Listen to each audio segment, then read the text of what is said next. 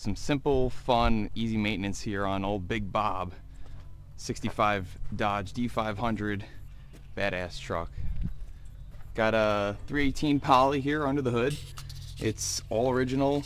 I forget exactly what's on the tach, but there's really not a lot of miles on this truck. It spent most of its life in Washington State, serving as a apple tree puller and hauler, and then it did similar stuff over in Ohio before I bought it. So best of my knowledge, I'm the third owner of it. And you know, this old fuel line, old fuel filter, get rid of that. You can see I already changed the oil, got a new filter down there.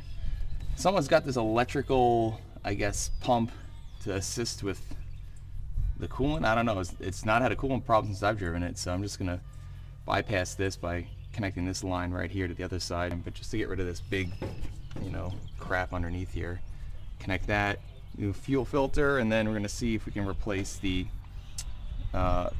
exhaust manifold gasket on the passenger side, because when it's running, it's leaking pretty bad, and you can hear it like ticking away, and it sounds like crap. All right. Well, the beauty of this big old truck is that it's kind of like a big chair. Plenty of room to sit here and work too. It'll open up a near full 90. I mean, that's pretty awesome for maintenance purposes, to be able to get under here and not smash your head off. Give us a little more access. This is a oil bath air filter, which was something new to me when I first bought it. I'd never actually seen one before. So it's just got some oil sitting in there, and that helps kind of catch particles and absorb crap floating into it. But when I first saw it, I was like, oh crap, this thing blowing, you know, oil up through the carburetor. Is there's something wrong with this engine? But no, this is just the way they designed it back then. It's pretty freaking cool. There we go.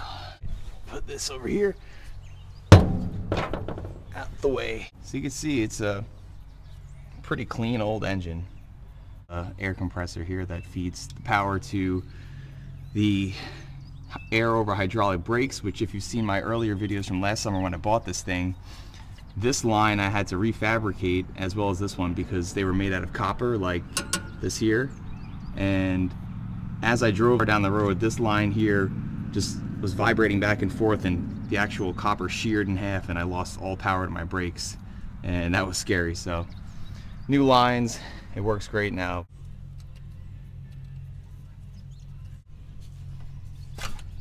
There's the fuel filter. Oh.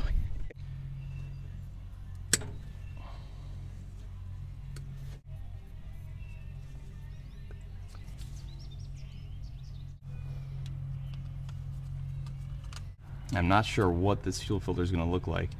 This truck's actually got the fuel tank in the cab right behind the bench seat. Not sure exactly how clean or dirty the fuel is, or has been. Put this here, like that. Cool.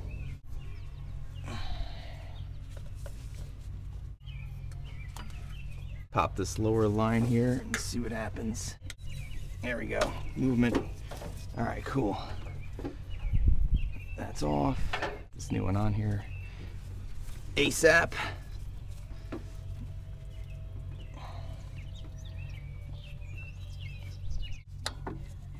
Get this guy tightened up. We're gonna leave this off right now because we're gonna work on getting rid of this and bypassing it. And actually, no, we'll leave that connected. This is what we're gonna run right to here. Gonna make a mess. Let's get some paper towels. I knew this was gonna be a messy job. Connect the fuel line here.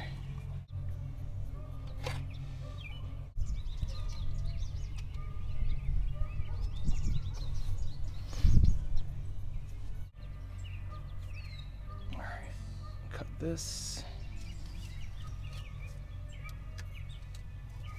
Cool.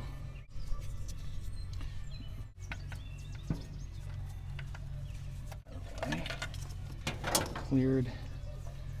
I just got this.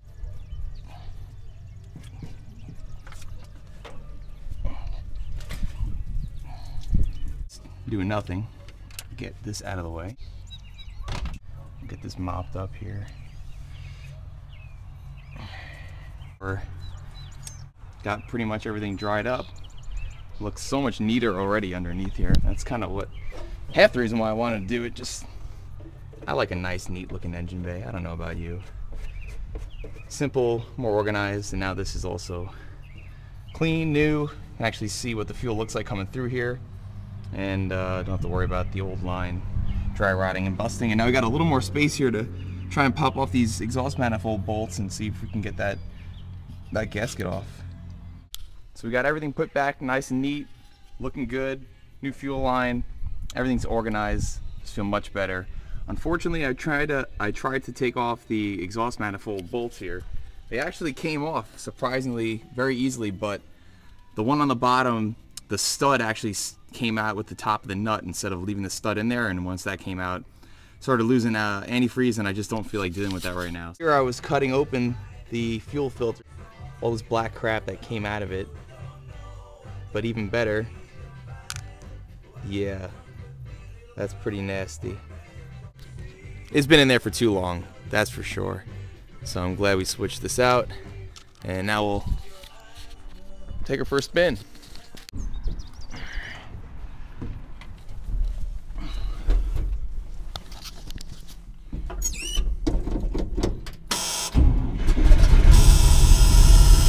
She is.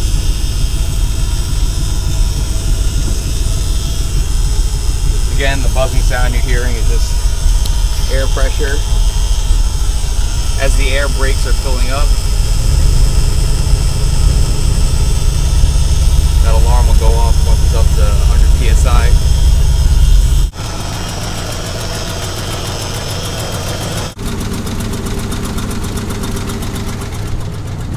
Take a look at the length of the drive shaft on this thing. Holy crap. All in all, surface rust, yeah, but the whole underneath of this truck is clean though. Really thick steel all around.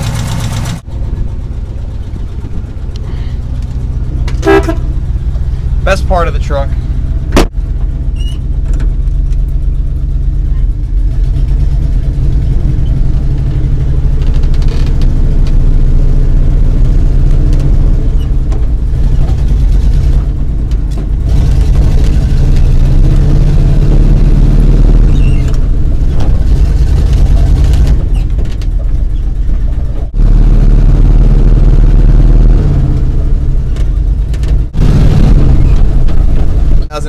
Miles on the clock.